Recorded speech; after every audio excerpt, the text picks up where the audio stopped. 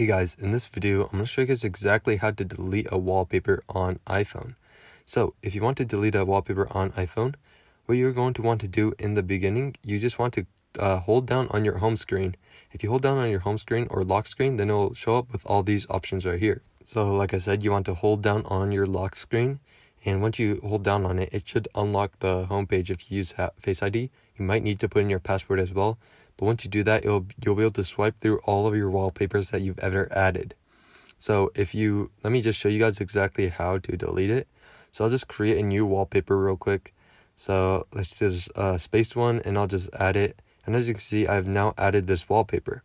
So to delete it, you would think it'd be in the customize, but it actually isn't.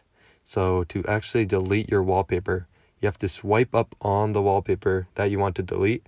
And once you swipe up on it, there should be a red trash can right below it. If you click on that, then this option will show up right here. Delete the wallpaper. If you still want to delete the wallpaper, just click delete and it will delete the wallpaper completely. So as you can see, there's only 3 wallpapers now. Now, in some cases, you might not be able to delete your wallpaper, as you can see here. The reason you might not be able to delete your wallpaper is because you have your other wallpapers linked to a certain focus time.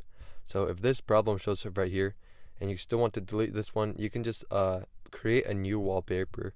So just go to your wallpapers and create a new one really quick. And once you create a new one, you can delete the previous one that you were trying to delete.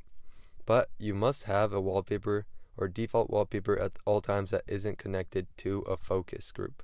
So if you want to keep one of your wallpapers that are a focus group as your main wallpaper, then you'll have to take it off of that focus time.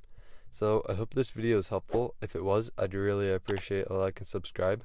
Leave any questions you have in the comment section below. I'll do my best to answer them. And I'll see you guys next time.